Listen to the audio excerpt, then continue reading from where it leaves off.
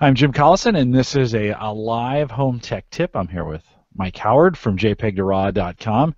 Mike recently picked up a Mediasonic HFR2-SU3S2 PRORAID 4-bay hard drive enclosure. And Mike, being a photographer, hard drive space is really important to him. So, Mike, welcome to a home tech tip. Thanks, Jim. Yep, I love these devices. This is my fourth one. Well, we talked a little bit about this on Home Gadget Geeks the other night. You said you'd purchased it, and that kind of got me thinking, wow, if you've got 4 of them, kind of why do you keep going back to it? So first, let's talk about what it is, and then we'll talk about how much it costs you as well in the purchase. All right, what it is it's a hard drive enclosure. It'll hold 4 hard drives. The size is up to 6 terabyte each drive, is what the website says. So it'll hold 4 drives. I now have 4 terabyte drives in there for a total of 12 terabytes before, or 16 terabytes, sorry, 12 terabytes after I use RAID 5. Speaking of that, it is the RAID version. Mediasonic has a version that is not RAID. It's just a hard drive enclosure. This is the RAID version. It has USB 3.0, has eSATA. It'll do RAID 0, 1, 3, 5, and 10. I'm running the RAID 5 configuration. And of course, you've got a few of these. You know, when we think about some of the other RAID devices, they get pretty expensive, $400, $500, $600. This comes in just under $200 as of the recording here, as of March 8th, 2015. Is it the price that attracts you to this? I mean, it's a fairly inexpensive hard drive enclosure to get into, right? Yeah, and that's one of the things that attracts me to it is, you know, photographers will spend a lot of money on their gear, on the camera, the lenses, on other things that they do, but they seem to skimp on hard drives, on the storage and backup, that kind of stuff. So for them to spend, you know, hundreds and hundreds of dollars, up to maybe $800 or $900 on an enclosure that has no drives in it, is a showstopper for them right away. Many of them will not do that. So for me, I like to think about 6 months ahead. 6 months from now, what's my storage needs going to be? And when I get to the point where I need more storage, these things are so cheap, at slightly under $200, like you said.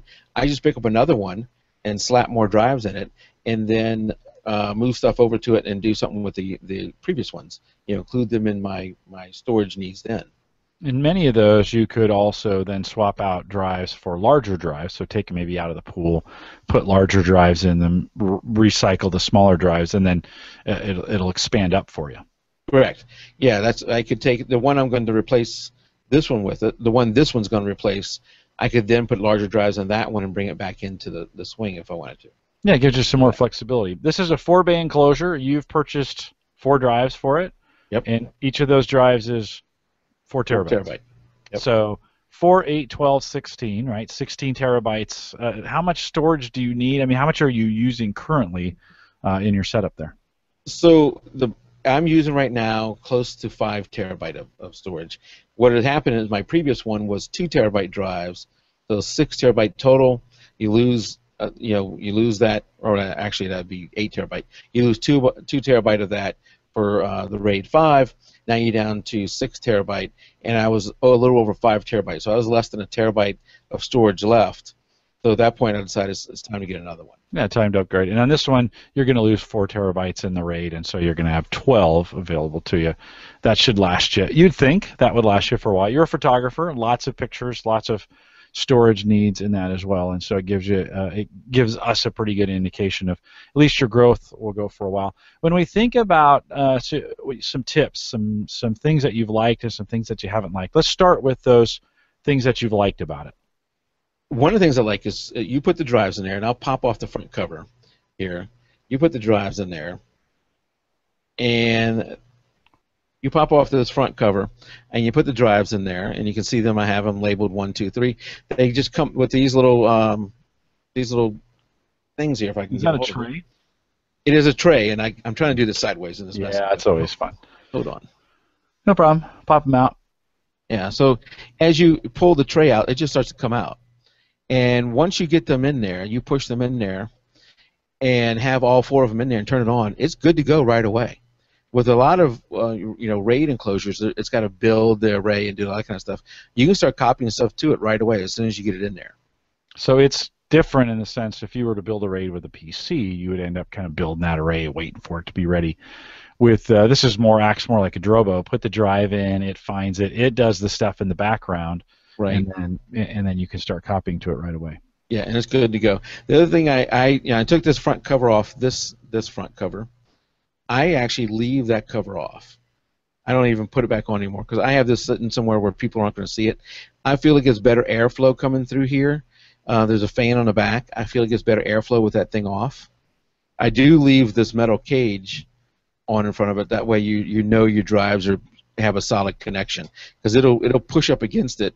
And in the front of each one of these is a little rubber pad. You probably can't see them, but that little black spot next to that's a rubber pad, and this will push up against those rubber pads and make sure that the drives have a good solid connection with the connectors in the back of the device. What else do you like about it?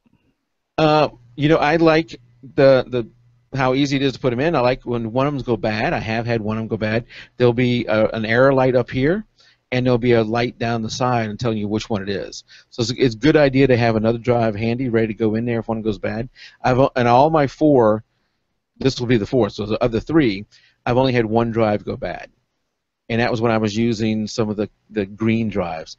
I have switched to using just NAS rated drives. So this actually is using the 4 terabyte Hitachi NAS drives in there.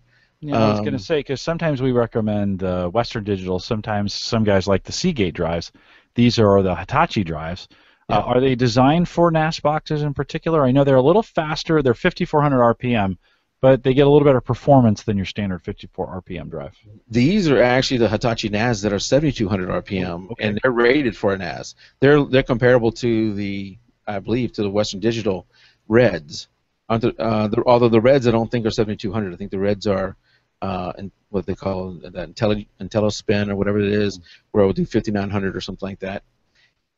But so like that, I'm gonna, Mike. Let me say before you go, I'll include the links for both the Enclosure in the drive in the show notes. So if you go to theaverageguy.tv and find this home tech tip, this will be home tech tip number 14. We'll have the links available for it there. Real quick, what have you not liked about these drives? Okay, what I don't like about it is the power supply is on the side. I wish the power supply was on the back. It has a little thing that's angled toward the back, but it is on the side. I wish it was on the back. If you look at the back, you've got the eSATA connection and you got the USB 3 connection. So I wish that they had just put like the power connection back here.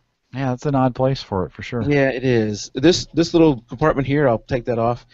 That is, you only need to use this thing, I have found, whenever you first get it, you've got to set it up for what RAID you want. So you choose the RAID on the front, you hold that button down, and it's in the instructions, it's really simple. But if you don't do it the first time, you're going to wonder why it won't work. You hold that button down, and it will blink and then shut off, and then when you turn it back on, it's good to go. So you do that before you start writing anything to it. Yeah, so pretty simple. Any other tips that you'd give on that device? Yeah, the other thing I do, like I said, is I will put this metal bracket back on it, but I do not put this thing back on it, this cover, because it's only going to get air through the bottom here. And then the other thing I do, this thing right here is a fan controller. I turn my fan all the way up. If there's an auto that go 1 through 3 speeds, I just turn it to 3 right away. I like to have good airflow going through there, and I just turn it to 3 and just leave it there. And then it's just a matter of every once in a while going, because it's in actually another room, every once in a while going back there and checking to see, hey, has the drive's gone bad. So you got to do that. The other thing that is not obvious, and I can't find anything written up on like their website about it, but I have found that I think the drives will go to sleep.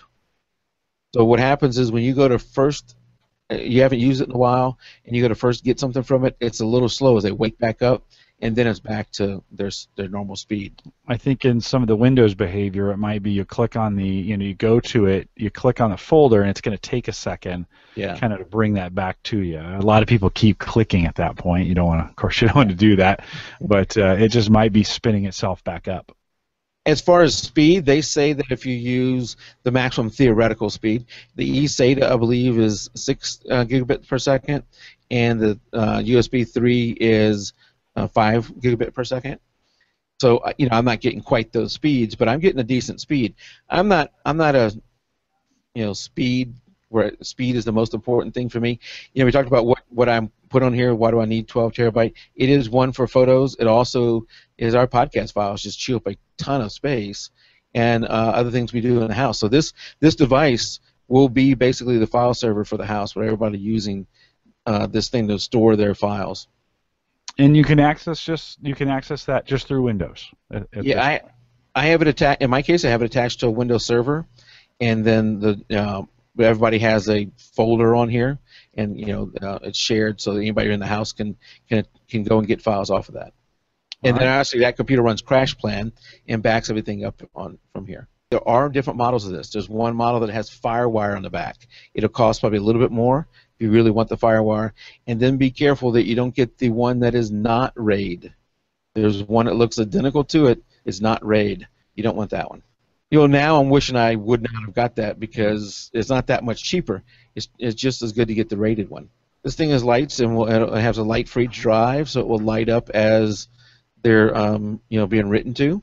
And since this is a RAID, it most likely a lot of them are going to light it up as it writes to the array.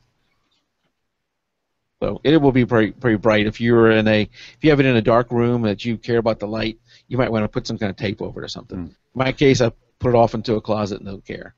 And you said it does alert you if there's a drive bad. It tells you, like a Drovo, it would tell you which drive has gone bad. Yeah, it visually alerts you. You'd have to go look at it. So there'll be an error up here. I can't remember where it is. I think it's right here. And then it'll have a light on one of the drives telling you which one it is that is an error. And so it's just a matter of pulling the drive, replacing it with a like-size drive, putting it back in. It's going to rebuild it behind the scenes. Exactly, and that's a good point, though, the like-size drive. So with RAIDs, like a lot of RAIDs, if you put in various size drives, you're going to have an issue where I believe the way it works is whatever one is the smallest drive is what the RAID is going to be based upon. So I would highly advise getting 4 of the same size drives. I'd also say get all 4 at one time.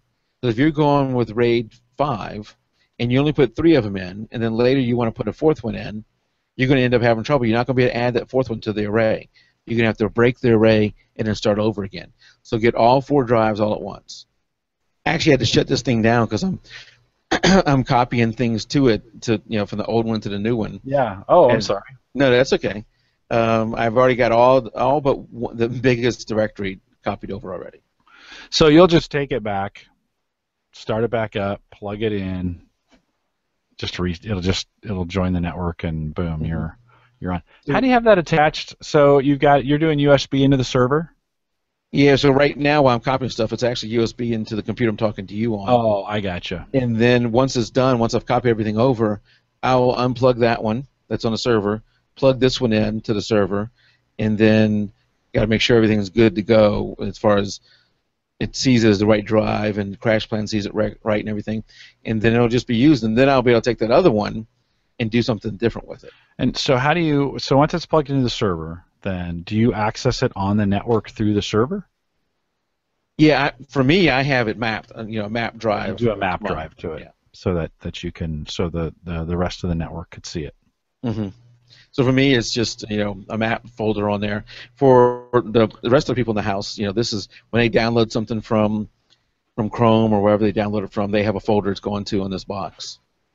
And so for the average consumer, right, when we think about this, in most cases they're not going to have a server. They're going to either plug this into a PC or a Mac, and they're just going to load files to it, right? I mean, right. It's kind of what you're doing right now.